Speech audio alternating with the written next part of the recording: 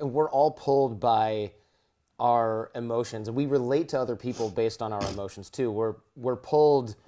We're not relating to each other personally. We're sort of relating to each other based on this emotional feeling that we have that we've built up over decades prior. And in the laws of human nature, you discussed, look, the person you're meeting, the person you're interacting with, they're kind of this wad of coagulated emotional baggage, for lack of a better word, Right. that's built up from their childhood through their Right. teenage years.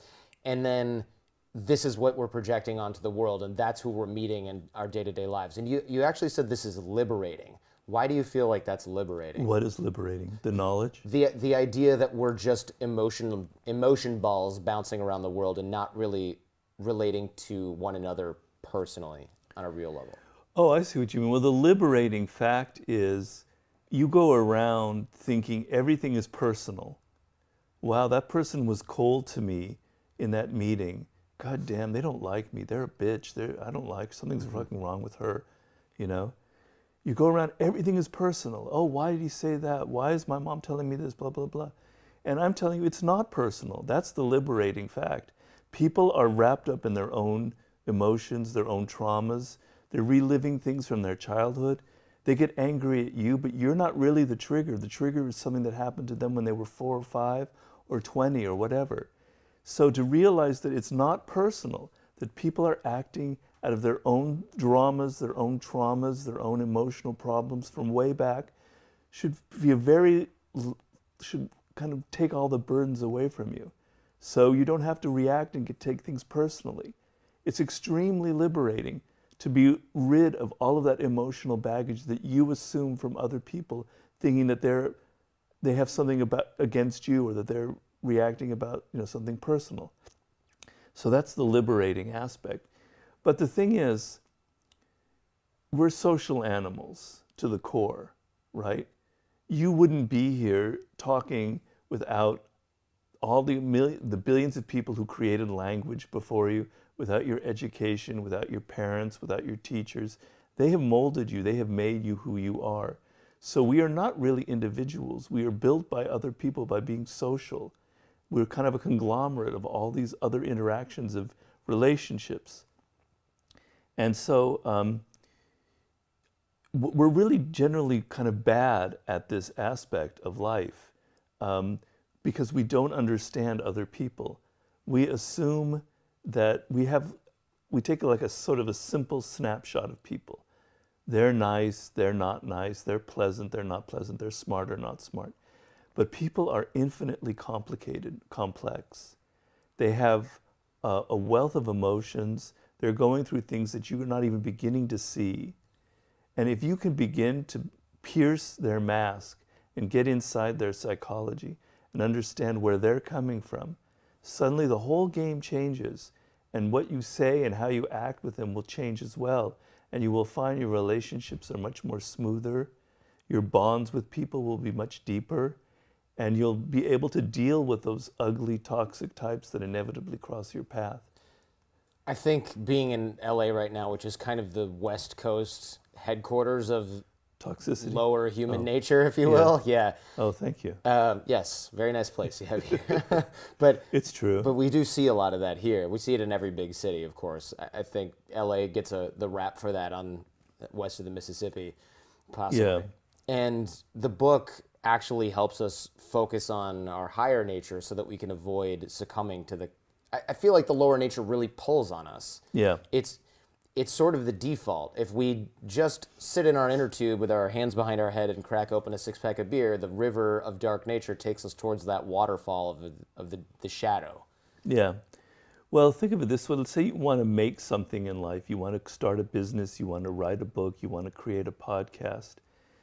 It takes a lot of work, and that work isn't fun, right? It involves a lot of tedious detail. Mm-hmm. It involves dealing with people who aren't listening to you. They don't immediately respond to your idea. You have to deal with frustration, and you have to be disciplined. That's not fun, right? And our default position in life is to always want things to be fun and easy, right? We take the path of least resistance. So when we're children, if we weren't educated, if we didn't have teachers or parents telling us to study, we'd be these monsters. I think it was the poet Coleridge that compared it to a garden that's never tended and it just turns into weeds. That's what children would become if there was nobody educating them. That's who we would become if there was nobody instilling in us a sense of discipline. So when you're working as a 12-year-old, 13-year-old, developing a work ethic and discipline, you're actually tapping into what I call your higher nature.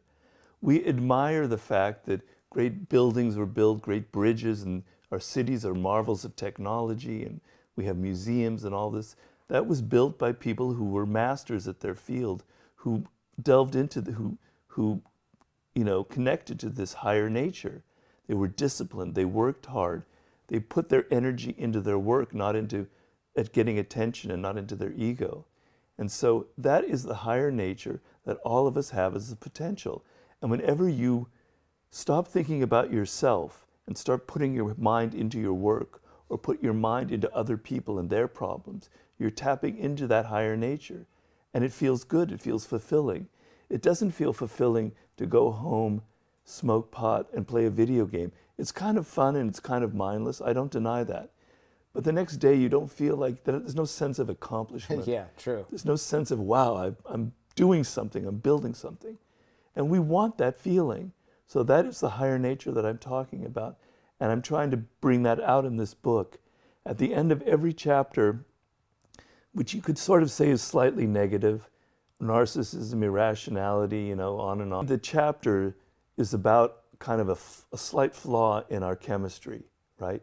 But at the end of each chapter, I show how you can take that and turn it around, how you can take the lower nature and turn it into something positive. Right. To give you a simple example, I believe we humans naturally feel envy. Everybody feels envy. We don't like to admit it. I'm envious that Ryan sold more, is listed higher on the business bestseller list on Amazon than I am. Ryan Holiday, who was just here. Yeah. And you kind of mentored him early on. He fixed your Wikipedia page. He was a kid. Yeah. He still is, actually. And now he's outshone me. Anyway, I can admit that I feel envy. And so I want you to get to that same place. Mm-hmm. And where it comes from is, it's the chimpanzee in us. It's been shown that primates are very attuned to other animals in their clan, and they're constantly comparing themselves. Who's the alpha chimp? Who has more than I have? We are, by our nature, the way our minds work, continually comparing ourselves to other people who, they have a better job, they're making more money, their book is selling more, etc. And that's the source of envy, right? I mean, that's deep underneath the source of envy. But that constant comparing to people, which is so endemic on social media, has the potential to be turned into something positive. It can turn into the desire to compete and instead of envying what that other person has, to actually achieve it for yourself and to emulate great people and try and, instead of envying some really good writer, why don't I become that good writer and sell enough books so I don't have to feel envy? I try and show other ways how that comparing mechanism can actually tap into our higher nature.